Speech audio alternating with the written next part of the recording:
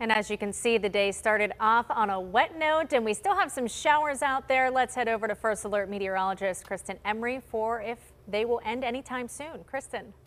Yeah, Erica, a very, very soggy start to the day. Some areas even saw some records out in through east central Ohio. The New Philadelphia area picked up more than 3.5 inches of rain in 24 hours from those downpours. Lesser amounts across the area, but boy, it was a wet start. Rumbles of thunder, lightning all over the place. Much different story now. We still have some scattered showers pushing down through the area. A couple of heavier isolated cells just up north of I-80 into Mercer County, over into Venango, Clarion counties. But the bulk of this is already pushing down to the south and east. This is moisture that's ahead of that cold front that's sweeping through the area. And you can see all of these orange boxes. These are all severe thunderstorm warnings just ahead of that cold front. The relatively cooler and less humid air plowing into those 90-degree temperatures and that high humidity that's still over along that I-95 corridor today.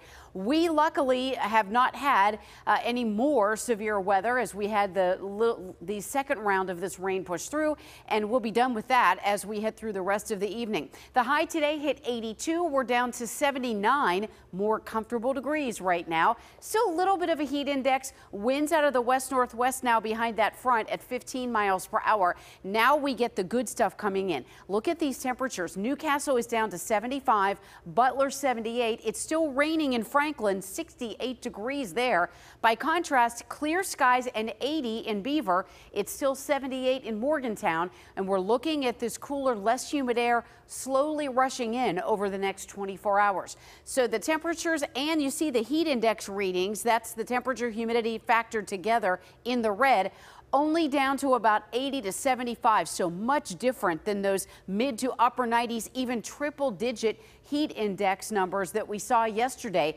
Overnight tonight, we're down to the lower to mid 60s, more comfortable air on the way. The dew points go from the 60s now behind this cold front. By the time we get to Sunday night, Monday, the dew point drops into the 50s. That's nice, more comfortable, less humid air on the way to start the week and to start the month of August. How about that? We always think of August, the dog days of summer. We're looking at pretty nice weather for the first week of August. Overnight tonight, skies slowly clear.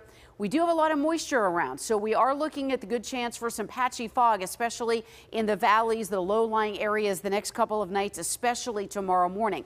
By tomorrow afternoon, here's 2 o'clock on Futurecast. Between 2, 3, 4, 5, we could see a pop-up stray shower or storm as a little piece of energy drops through the area. Otherwise, dry for the day, more comfortable temperatures.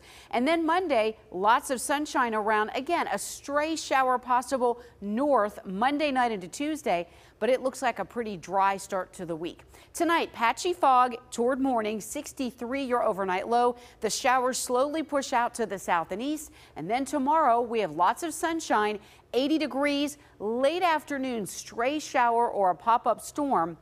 Not out of the question, but not likely. We'll still mention the possibility.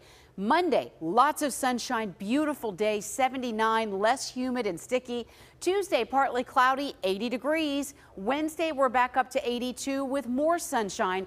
And then we finally get a chance for a few late afternoon, evening isolated showers or storms on Thursday and Friday. Again, Saturday, a chance for a few scattered showers. We warm up a bit, but we stay very seasonable for early August in the lower to mid 80s.